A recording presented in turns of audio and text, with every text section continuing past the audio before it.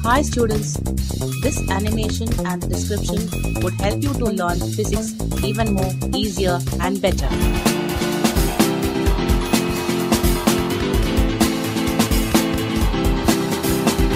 So please do watch it and enjoy learning physics.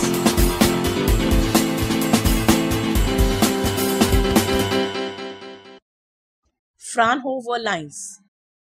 If the solar spectrum is closely examined, it is found that it consists of a large number of dark lines.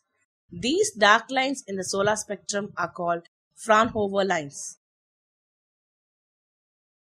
Solar spectrum is an example of line absorption spectrum. The central core of the Sun is called photosphere, which is at a very high temperature of the order of 14 million Kelvin.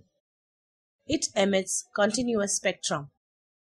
The Sun's outer layer is called chromosphere.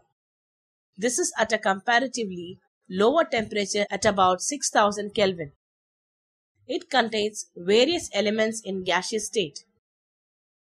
When light from the central core of the Sun passes through Sun's atmosphere, certain wavelengths are absorbed by the elements present in the chromosphere and the spectrum is marked by dark lines.